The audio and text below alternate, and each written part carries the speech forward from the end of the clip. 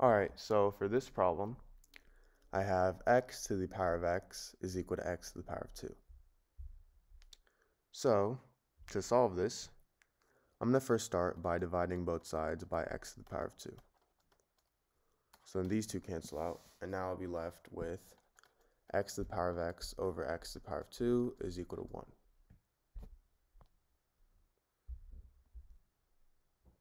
Now, if I have something in the form a to the power of m over a to the power of n, this is equal to a to the power of m minus n. So in this case, x to the power of x over x to the power of 2, can rewrite that as x to the power of x minus 2. And this is equal to 1. Now, if I take the natural log, or ln, on both sides, I get ln x to the power of x minus 2 is equal to ln 1.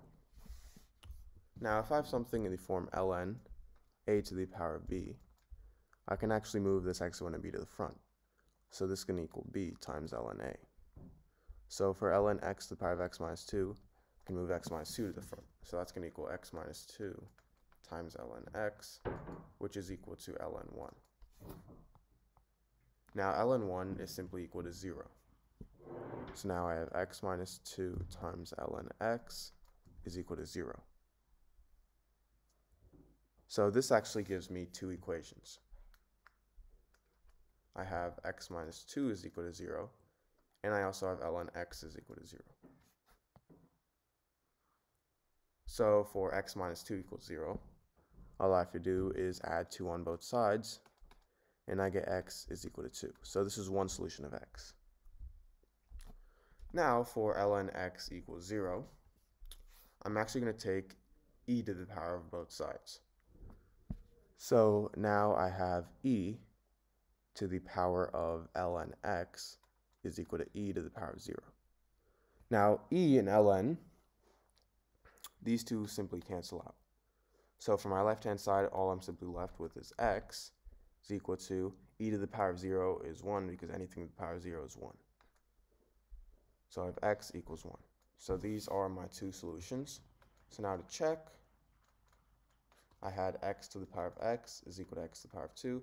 If x equals 2, I have 2 to the power of 2 equals 2 to the power of 2, meaning 4 equals 4, so this is right. So x equals 2 is right. Now if x equals 1, I have 1 to the power of 1 equals 1 to the power of 2, 1 to the power of 1 is 1, 1 to the power of 2 is 1, so this is right as well.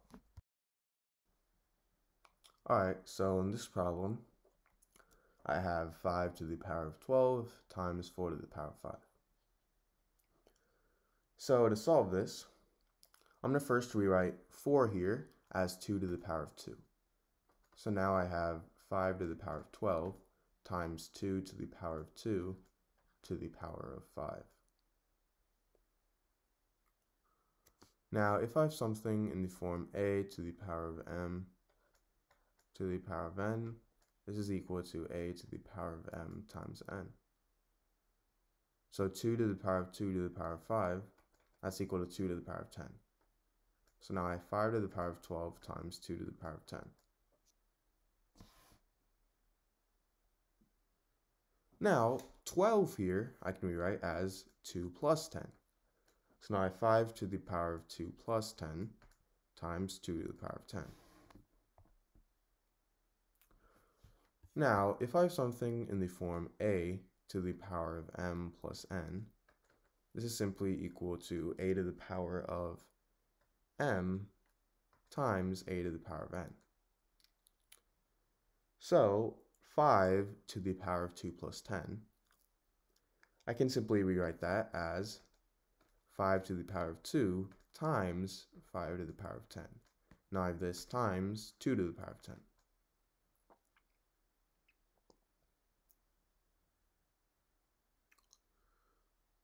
So now, if I have something in the form a to the power of m times b to the power of m, this is equal to a times b to the power of m. So in this case, I have 5 to the power of 10 times 2 to the power of 10. and that's going to equal 5 times 2 to the power of 10.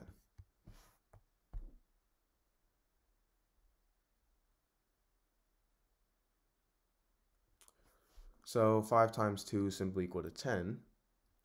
So now I have 5 to the power of 2 times 10 to the power of 10. Now, 5 to the power of 2, that's equal to 25. So now I have 25 times 10 to the power of 10. And 25, that's the same thing as 2.5 times 10. So I have 2.5 times 10 times 10 to the power of 10. And 10 times 10 to the power of 10, well, 10, that's the same thing as 10 to the power of 1. And if I have something in the form a to the power of m times a to the power of n, that's equal to a to the power of m plus n. So 10 to the power of 1 times 10 to the power of 10, that's going to equal 10 to the power of 11. So I have 2.5 times 10 to the power of 11. So that's my answer in scientific notation form. Alright, so in this problem, I have x is equal to x over 3. So to solve this, I'm going to first start by subtracting x over 3 on both sides. So now, these two are going to cancel out, and I'm going to be left with x minus x over 3 is equal to 0.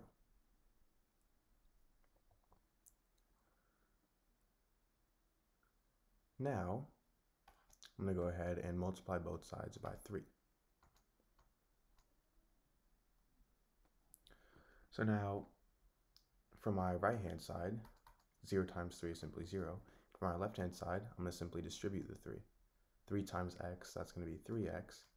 And 3 times negative x over 3, the 3 simply cancel out, so I'll simply be just left with negative x.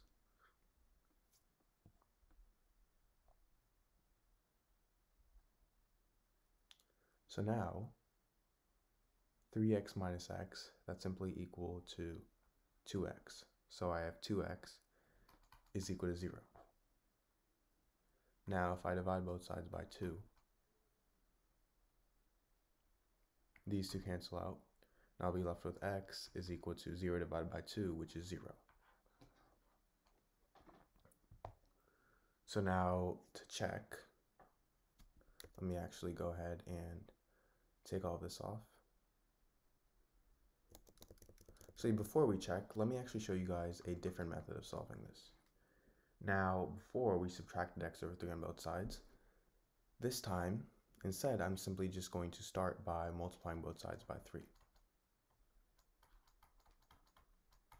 So now I have 3 times x is equal to 3 times x over 3. 3 times x is simply 3x. And 3 times x over 3, the 3 simply cancel out, so I'll simply be left with x. Now, I'm going to go ahead and subtract x on both sides. X and negative x, these two cancel out, and 3x minus x is 2x, so I have 2x is 0. And if I divide both sides by 2, I get x equals 0. So that's two ways of solving this problem. So now, to check, first start with x is equal to x over 3. Now, x is equal to 0. So I have 0 is equal to 0 over 3. 0, now I have 0 is equal to 0 divided by 3, simply 0. So 0 equals 0, meaning my solution is right.